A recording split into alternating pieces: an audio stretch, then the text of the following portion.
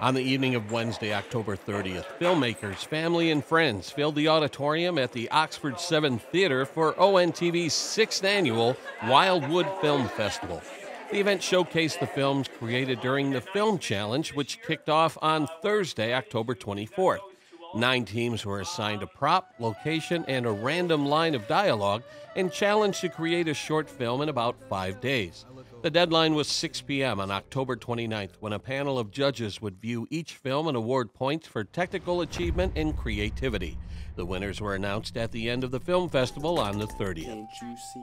Films this year were an interesting, eclectic group. A lot of comedy this year. A lot of fun. You can tell the directors and the producers and the actors had a lot of fun producing their films. A couple serious, storylines, but all in all, it was more lighthearted.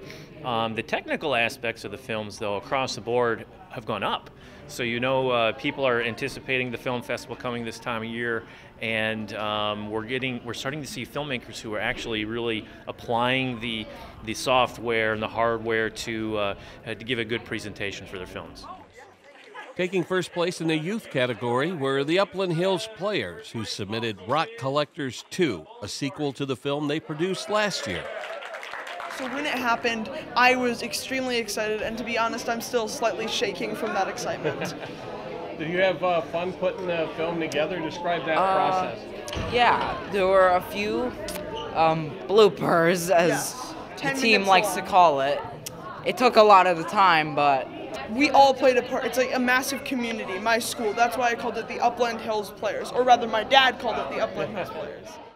Winning third place in the adult category was The Sacrifice, produced by Team Cine Films. We have spent the last 20 minutes just posting it on our socials, so I hope that gives us enough, gives everyone enough traction to really pursue art in general, but more specifically working with local artists together and making things that are awesome like this. It's important to create no matter what you got going for you. Yeah, we went to school, but that's because we've been creating since we were kids. Yep. And we finally were we want to take it professional. So seriously, get your iPhone, get your anything, and just make a film. It is so worth your while. Yeah. Taking second place was Wildcat Gold, produced by Fracker Films. The team won the youth division in 2017 and took second place overall last year. I was happy about it. I really was. It's nice to just see that we put all that work into it and see that it pays off with an award and stuff. Talk about the experience of making the film. Why do you take part? Why do you do it? Well, I just really enjoy creating something, being creative with it, and just it's a cool thing to do with my friends. And named the winner of the 2019 Wildwood Film Festival was Witched, produced by Unreasonable Productions. The team also took first place back in 2016.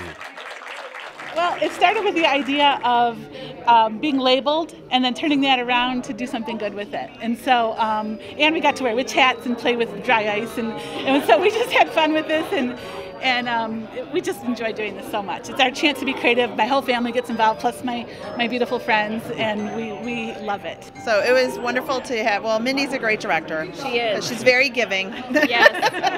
She had everything very well organized. Yes. So that helped. Yeah. So It showed, didn't it? yes, Yes, definitely. yes. We do it every year, one, to support SOS at the high school, students offering support, the suicide prevention program at Orion High School. But number two, the main thing is to get people out of their comfort zone. Grab a camera, go try to make a film. It's not as easy as you think. And to dedicate, 3 days, 4 days together to put something together in a limited amount of time and have it presented, on the big screen, which is not everybody gets a chance to see their work on the big screen. ONTV would like to thank sponsors 20 Front Street, Flip Spot, and Orion Oaks Dental for their support. All of the short films submitted will air on local cable TV. You can also find them on our Orion ONTV YouTube channel. In Oxford, this is Joe Johnson reporting for ONTV News.